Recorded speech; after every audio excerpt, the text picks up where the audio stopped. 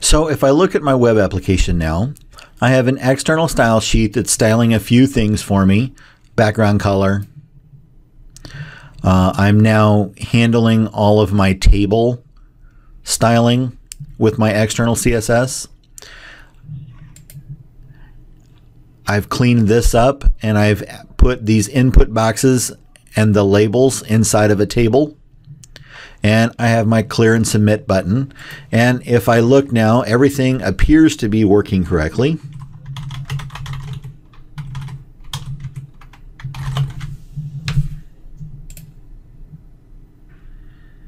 There's that user I just put in, and I can delete them. So I seem to be able to read, add, and delete from my database just fine. So the next thing I want to work on now is being able to update a record.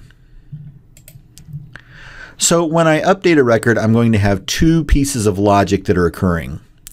The first thing that I'm going to need is an update button associated with that record. And when I click the update button, the primary key, or in my case, my friend ID, will get passed to the update form servlet as a parameter. The update form servlet will pass that primary key on to the readrecord class, where it will actually go to the database and return that record I want to update. Once it has those details, it'll pass that record back as a friend object, and then it will update the update form.jsp. So I'll see all of my fields with the information in it. Here I can make changes. And then when I click submit, the second piece of logic will be to submit this information to the update friend servlet, which will pass it to the update query class, which will update the database. Update query class will then come back, call the read servlet, and then show the table with the updated information. So the first thing I want to do is get this update button working correctly.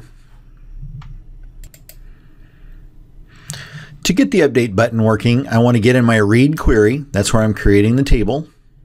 And I want to go to just in front of the delete. So here's where I was creating the delete functionality. I want to get just in front of it. My href will be update, question mark. What's after the question mark is a parameter, and that's going to be the friend ID. All of this is a string that I want passed in literally. I want to add to that the friend ID of the record I am going to select. So from the object, I'm going to get the friend ID. And then I'm going to add to that update, and this is the text that I click on, and then finally close out my anchor tag. I want to add all of this in front of the delete. So again, from here to here will be new. And I want to test this. So if I open the app, down here, I should see the friend ID being passed as a parameter. Friend ID 4.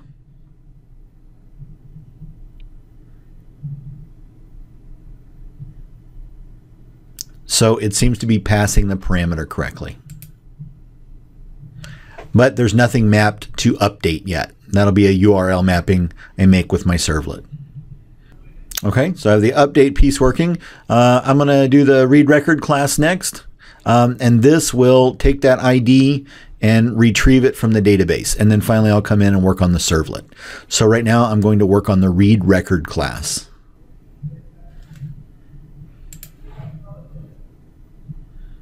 It'll be a database helper. New Java class. Read record. I'll need to create my constructor in here, and my constructor will make my connection. Again, this is pretty easy to just copy.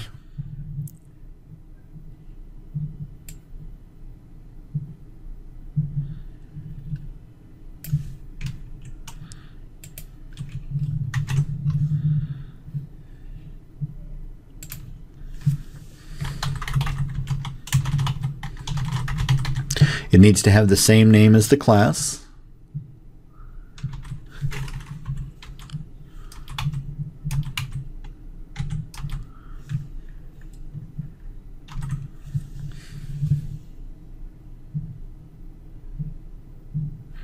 I'll just import all of those things.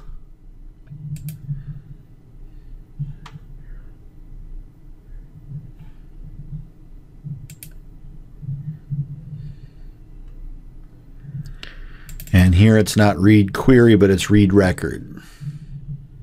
So I'm going to replace read query with read record.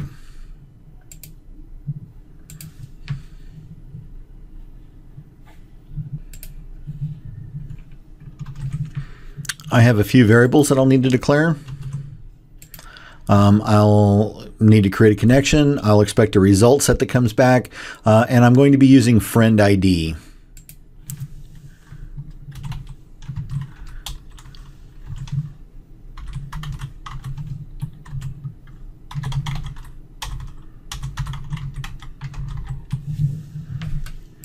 Friend ID will be getting passed into read record, so I know which record to get. So here I need to create a new object of my class friends, instantiate it, and a variable to hold that friend ID. So it looks like I need to add some imports.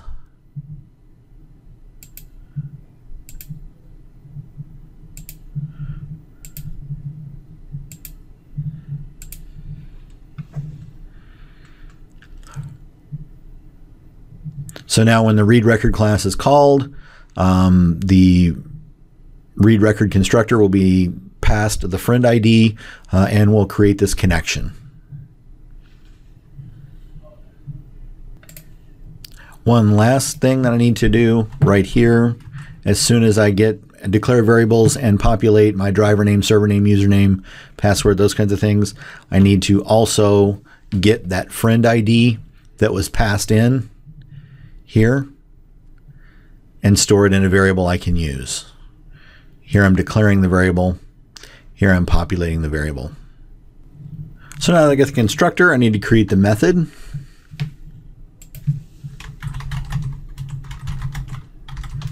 And inside of this method, I need to do these things. So the first thing I need to do is set up a string to hold the query, so my SQL. I need to create a prepared statement using that query with the tokens. Need to fill in that prepared statement, fill in the tokens, and then finally execute that query.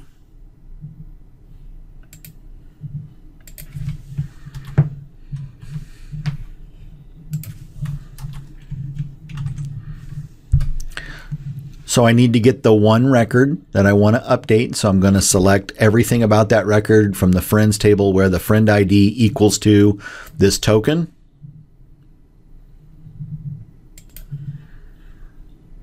I need to create the prepared statement, and the prepared statement will use this query. I need to fill in that prepared statement, so token 1 will be the friend ID. There's only one token.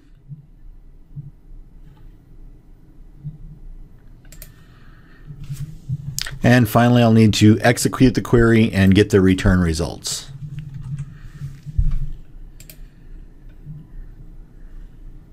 So it's a read, so I can execute query. And when I do execute the query, I expect something to be coming back. I expect that one record where the friend ID matches to be returned. So I have to be set up to accept it. I'm going to use my friend object that I instantiated up here.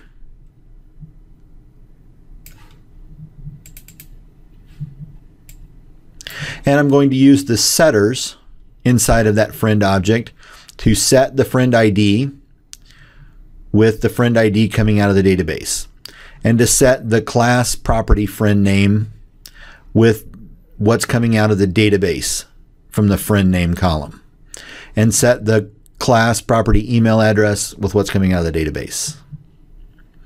So now my friend class has been instantiated and all of the properties have been filled in with data coming from the database. And notice the data types coming back need to match the data type coming out of the database. So integer, if it's an integer, string, if it's a string. And I have several try catches that need to be handled here.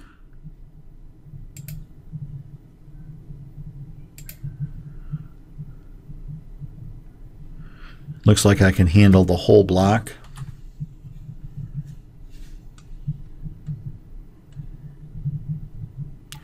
And finally, the last thing that I need to do is just provide a method to return that friend. So I've built the friend object, I just need to return it.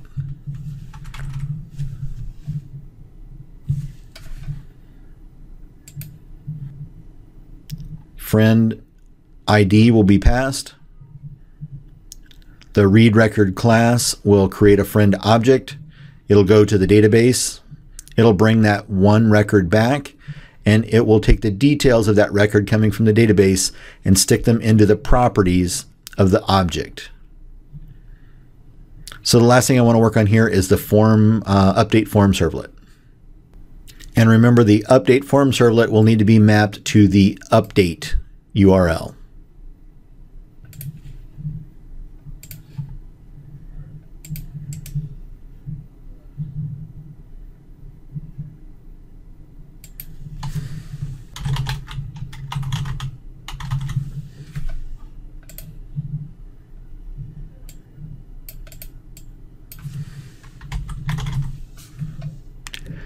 URL pattern is the little update. That's what I marked. That's what I set my update URL to be.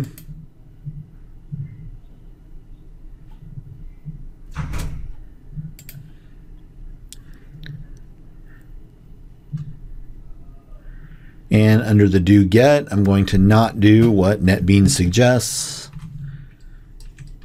I'm going to just simply pass execution on to do post. And then for do post, I'm going to not do what NetBeans suggests. The logic I need to implement is to get the friend ID, then create a readrecord class,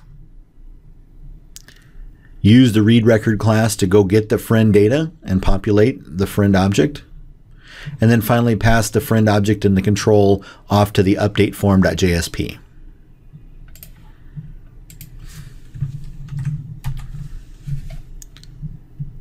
So friend ID variable is going to be populated from the parameters coming across. The parameter's name is friend ID. It's an integer, so I'm going to parse an integer.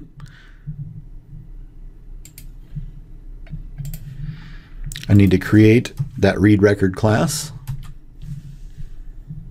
So the readrecord class RR is my object. It's of the type readrecord, and I'm going to pass the friend ID when I instantiate it.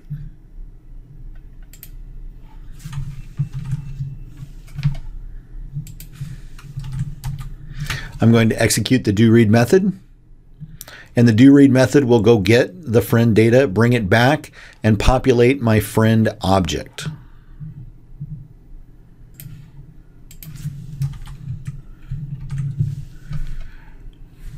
And my friend object gets populated with the getFriend where it's just returned. So now my friend object is here. I need to pass it and control to the update form.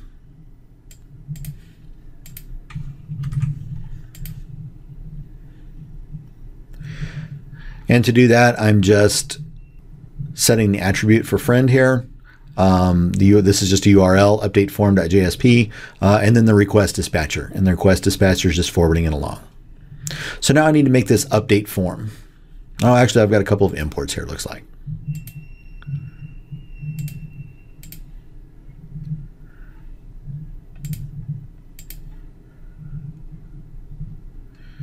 Okay, I'll create update form. An update form is going to look very much like add, so I believe I'll be able to do some cutting and pasting there.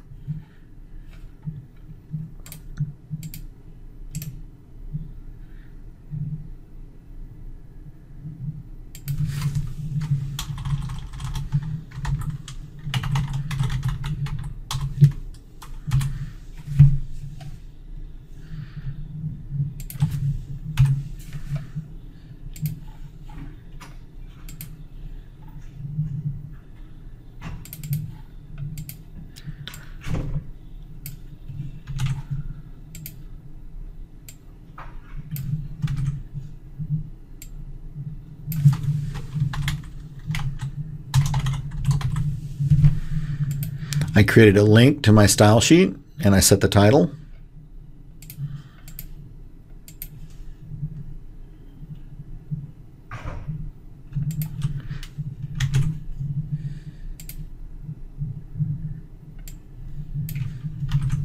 And inside of the body, I'm going to create the H1.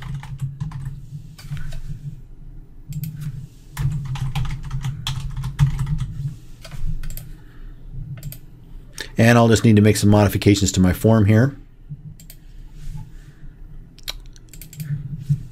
This is the unique name that describes this form, so I'm going to call it update form. And I'm going to call it update friend. That's the action that we'll take when this form is submitted. So I'll need to map the URL for my servlet that does the updating to this. I'm going to leave it as a GET request now. That should probably get changed in the future. This doesn't make sense for an update, so I'll just create a new class in my CSS called update. And this value, let's see, I'll need one of these to hold my friend ID.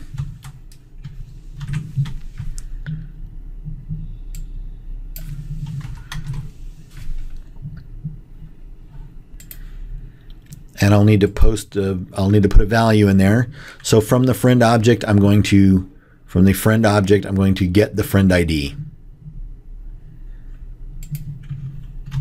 From the friend object, I'm going to get the friend name.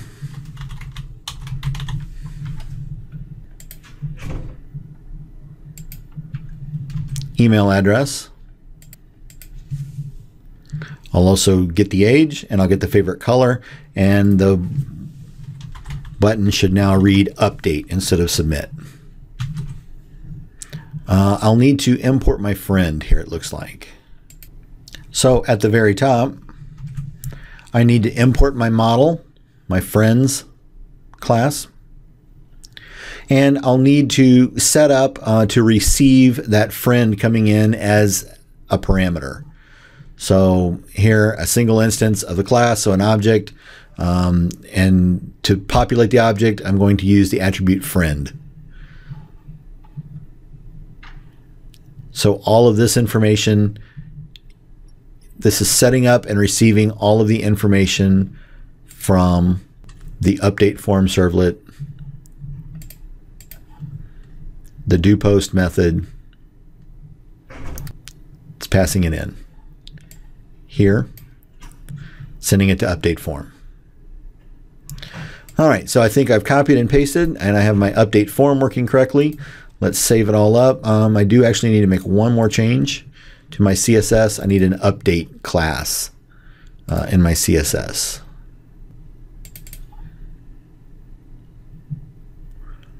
I was doing an add. I'm just going to do the same thing, only I'm going to call it update because it's on the update page.